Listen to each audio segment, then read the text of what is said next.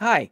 In today's lesson, we're going to be talking about our favorite vacation memory. And certainly, I think all of us have had wonderful memories of traveling, whether by train, exploring new destinations can be really exciting. And so I asked Emily right now, what is your favorite memory? And let's talk about who you went with, where did you go, what did you do, what did you eat, and so forth. My favorite vacation memories are really probably from when I was a child and would go to Southern Utah with my dad. Um, he is a very busy person, and that time, that night that I'd get to spend camping in a tent, eating stale donuts and fast food and hiking all day was really probably some of my best memories.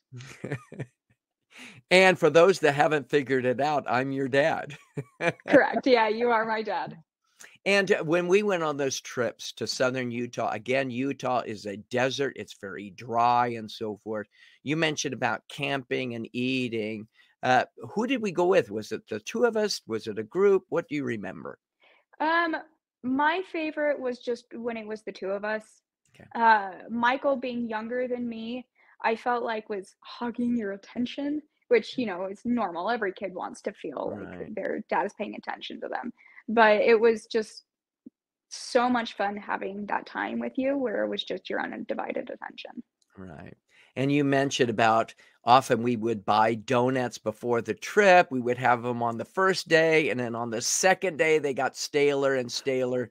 But yeah, certainly those were wonderful memories traveling to different places. Do you remember the names of some of those places by chance? Yeah, Goblin Valley for little kids, best place on earth. It it was just so much fun, and I do have to make one comment, the stale donuts, they tasted the same every day because of just how much fun we were having. Well, thank you, Emily, for sharing those experiences. You're welcome.